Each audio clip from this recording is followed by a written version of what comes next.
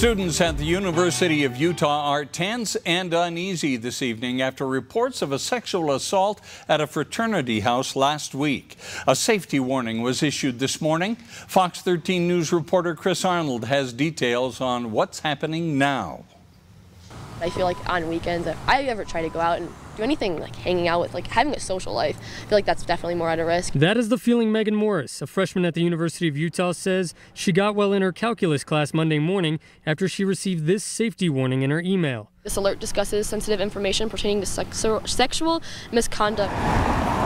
It pertains to a reported sexual assault that took place at the Pi Kappa Alpha house just off campus last Thursday. In the safety warning, it says the victim reported going to the house with some of their friends. It was while they were there, they said they felt sick, nauseous, and as if they had been drugged. They were taken to a local hospital where they reported being sexually assaulted, according to the release. I didn't think that would happen again because I heard about it a couple months ago. That was kind of crazy. I was like, oh, it can't happen again. This comes after this letter went out from fraternity and sorority leaders in April addressing alleged sexual assaults that happened in Greek houses. In that letter, they said they stood by survivors and pledged to improve education for their members.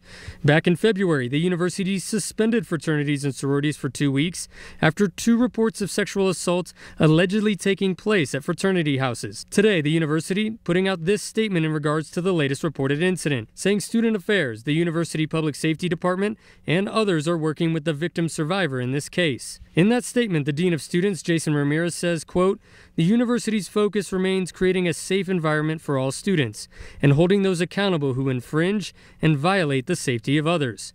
Ramirez goes on to say that in the interest of safety, all social events will be suspended for Pi Kappa Alpha until further notice. Other students, like Hannah TU, are hoping progress can be made to keep incidents like this from happening again. I think just probably education, educating the students and creating more resources. A sentiment echoed by Morris. At least trying to get Greek life involved and even students involved with like going to seminars, and maybe that would help a little bit more. As for the investigation into this case, Salt Lake City Police has taken the lead on the investigation. If you have any information about this reported incident, you're urged to call them at 801-799-3000.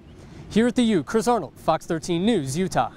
In the past 3 years, the University of Utah has recorded 127 reports of sexual assault. In 2019, there were 35 on-campus incidents and 4 off-campus, which would include properties such as fraternity houses. 2020 had 30 offenses on campus and 6 off-campus. 2021, 43 on campus and 8 off-campus reported sexual assaults.